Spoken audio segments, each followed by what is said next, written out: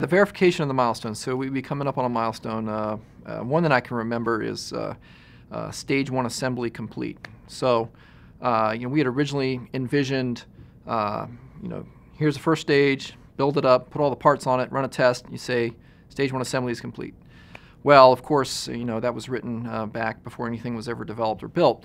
When push came to shove, it turns out that in order to get the shortest total schedule, we wanted to mate the second stage before the first stage was completely finished.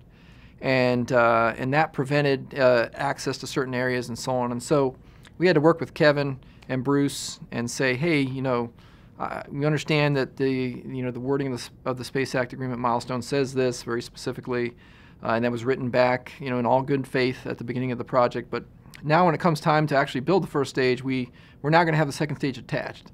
So they worked with us, and we were able to get them down to Wallops for inspections ahead of time to see part of it that was then going to be covered up later.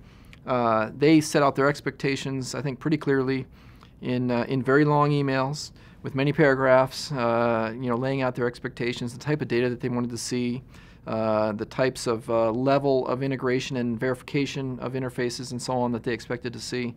And so we were able to match that up very well, I think, with our plan for integration and test. And I think we agreed through a couple telecons and face-to-face meetings, we were able to agree that, okay, here's what we're going to provide, and they said, yeah, that would satisfy.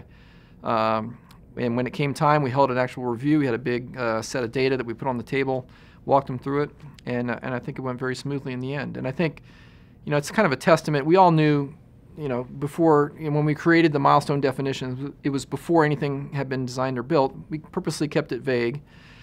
So it required both of us to be acting in good faith, them to not be unreasonable, for us to meet the letter and the intent of the milestone definition, and really come to an agreement in the middle on what's going to satisfy the payment milestone.